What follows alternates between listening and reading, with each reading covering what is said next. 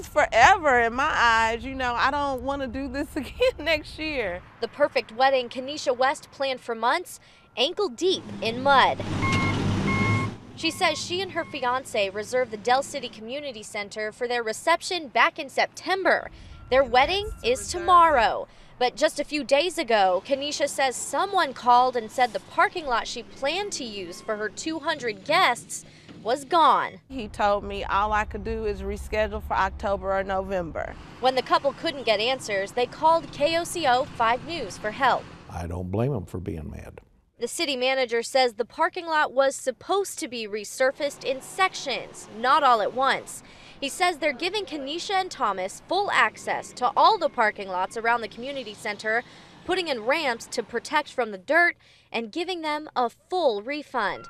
He says it's a small price to pay for bulldozing their wedding plans. I'm so darn sorry. I'm so sorry. This is a big day for them. It shouldn't have came down this way. Bree Steffen, KOCO 5 News.